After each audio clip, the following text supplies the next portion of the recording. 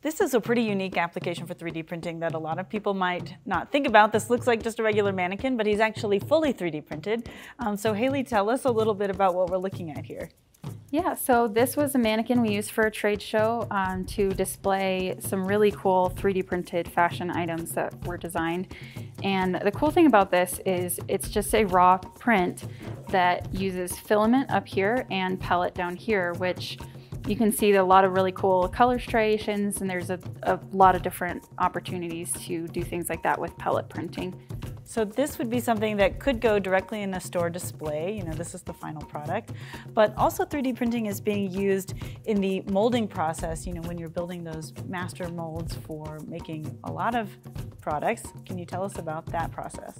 Yeah, so this mannequin could also have all the build lines smoothed out with some kind of filler, primer, Bondo, something like that, and fully smoothed out, then used for making a mold for fiberglass layup or for rotomolding, things like that. So you can very quickly go from your design idea in the computer to mass production.